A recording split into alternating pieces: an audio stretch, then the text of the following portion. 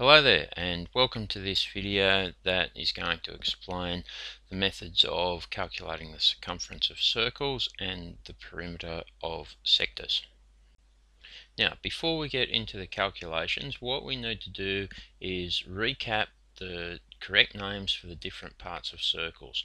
What we can see here is that the circumference is the distance all the way around the outside of a circle.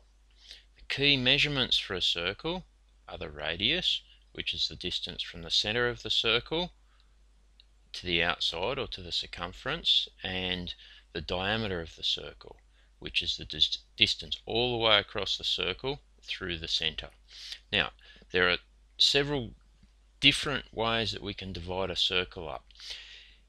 If we look at the area enclosed by two radii of the circle, we end up with an area that's called a sector, and the length of the circumference that's associated with that sector is called an arc.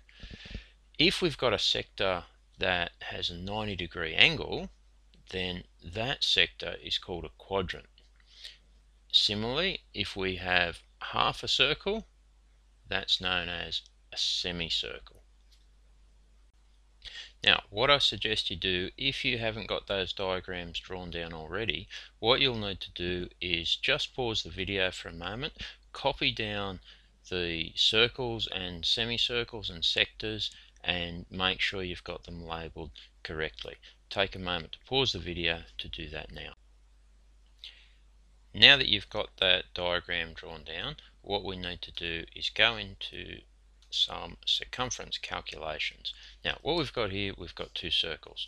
The first circle has a diameter of 5.6 centimeters. The second circle has a radius of 2.4 centimeters. Now, we know from year 8 work that the circumference of a circle equals pi times the diameter of the circle, or if we've got the radius of the circle, the circumference of the circle equals 2 pi times the radius of the circle. So in the first case, what we'll do is we'll take the value of 5.6, which is our diameter, substitute it into our formula. So we'll end up with pi times 5.6 centimeters, which gives us an answer of 17.59291 886 when we type that into our calculator. Then when we round that off, we'll get an answer of the circumference of the circle equals 17.6 centimeters, correct to 1 decimal place. Now, it's very important that we indicate the precision of our rounding. Underline your answer. Now, if we've got the radius, like we've got in this case, we'll substitute 2.4 in for the radius. So we've got 2 times pi times 2.4, and in this case we're using meters. After we put that into our calculator, we'll end up with an answer of 15.079644474, and that answer goes on and on. Therefore, if we're rounding that to 1 decimal place also, we'll end up with 15.1 meters, correct to 1 decimal place. So once again, just pause the video so that you can copy down those examples. Now, the next thing that we'll be looking at will be trying to find the perimeter of a quadrant and the perimeter of a semicircle. Now, what you notice, the first thing is that when we're looking at our quadrant, we're looking at a quarter of a circle.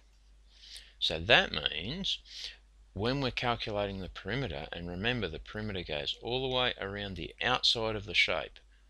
So what we've got is the two radii plus this curved section, which is our arc. So first things first, we need to figure out the lengths that we know and the lengths that we don't know. Now, because these are equal radii, we've got 4.4 across the bottom, and we've got 4.4 centimetres up the side. But what we don't know is the arc length. So, the first thing we'll do is we'll write down that the perimeter equals 2 times 4.4, which are both radii, plus the length of the arc.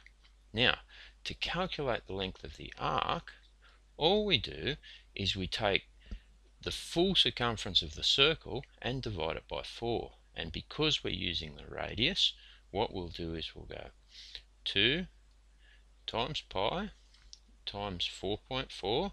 And what I like to do, I like to put that into brackets because that is going to be the whole circumference of the circle. And for the quadrant, we're going to divide that by 4.